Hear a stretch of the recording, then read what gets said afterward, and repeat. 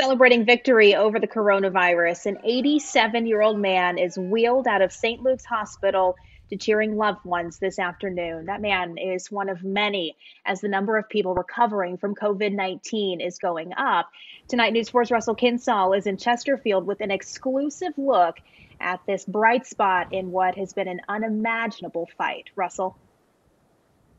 Well, 87-year-old Don Lochmoeller is at home with his family. His 10-day stay here at St. Luke's Hospital came to an end today. But his story is one that has an optimistic message for others. Senior adults can beat this virus, and it's worth celebrating when they do. We couldn't see him for so many days, and it was hard to be away from him. Relatives of Don Lochmoeller gathered outside St. Luke's Hospital, some carrying signs. After days of lots of prayer and hoping, they were anxious to celebrate his victory over coronavirus. About 2 weeks ago, he was suffering diarrhea. He had a mild fever, but still a little bit of a fever, and just dehydrated and just couldn't get out of bed. After 10 days at St. Luke's, the staff was just as ready to celebrate his improved health. They lined the hallway to give him a big send-off. Relatives say he never showed the classic symptoms of COVID-19. They brought him in because he was weak and dehydrated. It wasn't until he was here that he was tested. The test came back positive.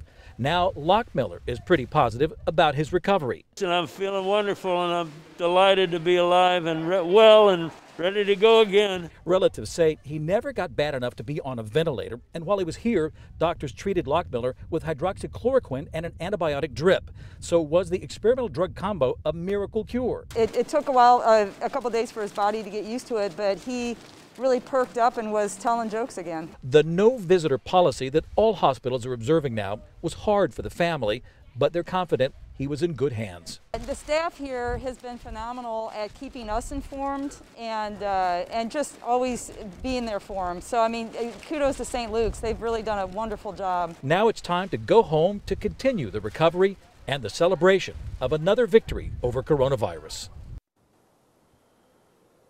So Don Lochmoeller is kind of famous for his jokes. His family, they call them bad jokes. But I'll tell you what, after 10 days here in the hospital battling COVID-19, those jokes have never sounded better. Live in Chesterfield, Russell Kinsall, News 4.